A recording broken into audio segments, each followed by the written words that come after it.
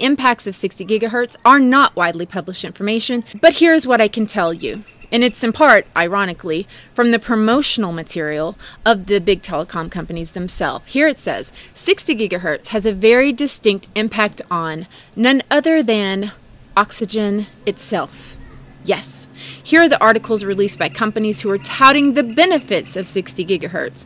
They openly admit that 60 gigahertz is absorbable by oxygen. You can see in this graph here its impact on oxygen. All the frequencies before 60 gig are not impacted. Then once it hits that frequency, it spikes and becomes hugely absorbed by oxygen. Now in this article by the companies selling products that are going to run on 60 gig, they say that it's going to help its interference levels. Oh, isn't that nice? They don't want your first shooter video games to lag. And most of us know from mainstream releases promoting FIVEG that things like water and trees are going to get in the way of this frequency. So how in the world does this even make sense that we are using it? Unless their intentions are something else besides faster speeds. Anyway, knowing that this frequency impacts oxygen, now does it make sense to you how possibly when you mess with the absorption of oxygen in the human body, let me give you one guess which organ is going to suffer first. The way that the 60 gigahertz impacts oxygen is this. Oxygen, the atom, is O. Oxygen, the molecule, is O2. Two atoms together.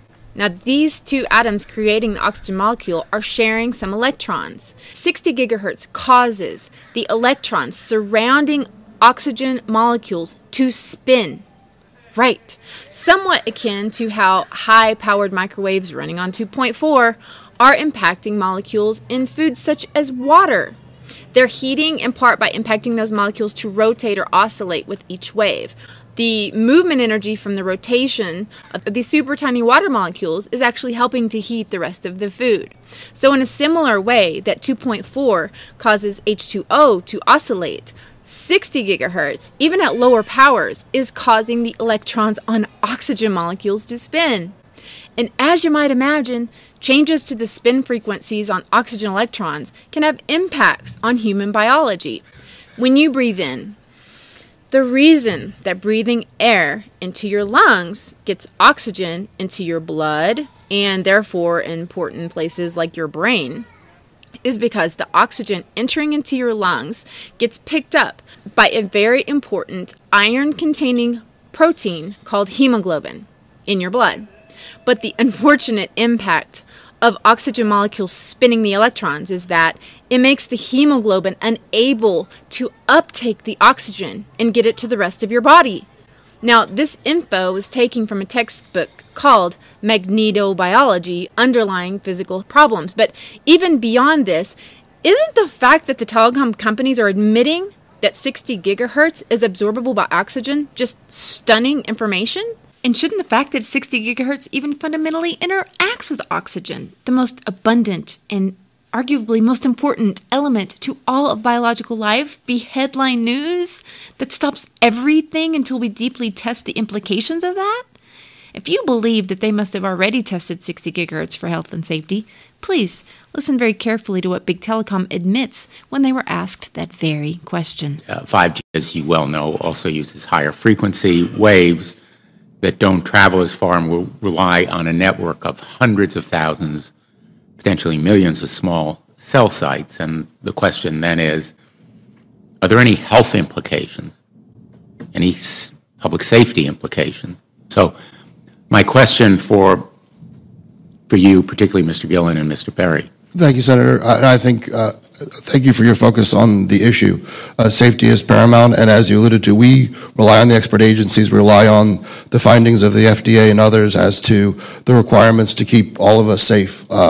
There are no industry-backed studies, to my knowledge right now. Happy to visit with you as to what opportunities you think there needs to be more studies, and we're always for more science. We also rely on what the scientists tell us.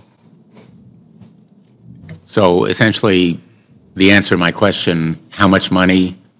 Zero. I can certainly follow up with you, Senator. To my knowledge, there's no active studies being backed by industry today. Anybody else know of industry commitments to to back research, fund it, support it, to ascertain scientifically the health effect?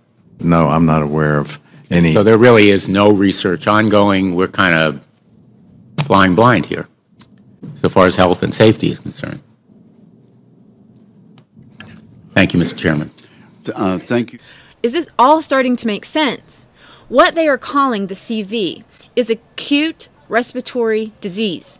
And while you can't believe 100% anything coming out of China, it seems to me there were enough leaks of people suddenly falling over in the streets that the CH government doesn't want people talking about or sharing, with no other apparent illness. Guys, listen, CV is not new, okay? It's a cold, it's a flu. That's why it says on the side of hand sanitizers like Purell and the side of a can of Lysol that it kills it. It's common enough to be listed on the most common disinfectants. But now the CH government is admitting that people can have virtually no symptoms and suddenly fall over. No symptoms, but then they can still have it. What is it? Lack of oxygen can do that too, right? I mean, let's use common sense here. What happens to you when you have the flu, right? You start to feel bad, achy, you call in sick, you don't want to go outside, you go to lay down in bed, mama brings you some chicken noodle soup, right?